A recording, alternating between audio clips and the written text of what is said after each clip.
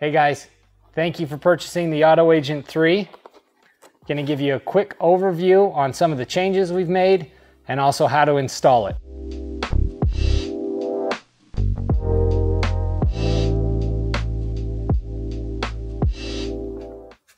Going back to the AutoAgent 2, you can see some of the main differences are going to be the size. It comes with a built-in OBD2 connection, so there isn't the need for additional cables to connect it directly to your vehicle's OBD2 port. We still have a micro SD card slot, which is typically used for support functions. We also have a USB-C port right on the side.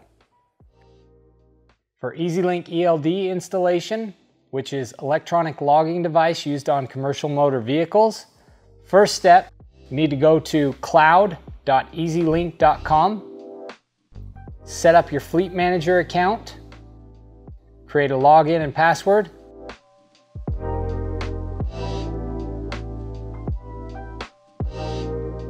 You're going to go to your mobile device and you're going to search in the App Store for EZLYNK ELD. You're going to download that.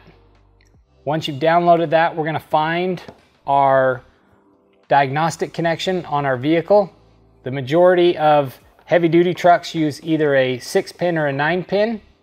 Our 9-pin works on both green and black.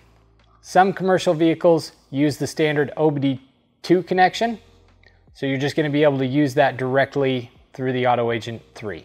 So after we've located our diagnostic port and plugged that in, we're going to turn the vehicle on, go to the mobile device, and go to your ELD app that you just downloaded. You're going to use the login info that you set up on the Fleet Manager side.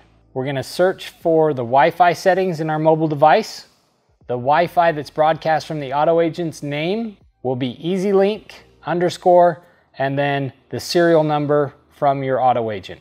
It's not a hotspot, it's a connection between the AutoAgent and the mobile device. Once you connect on your device, you're going to be prompted that there is no internet connection on this Wi-Fi.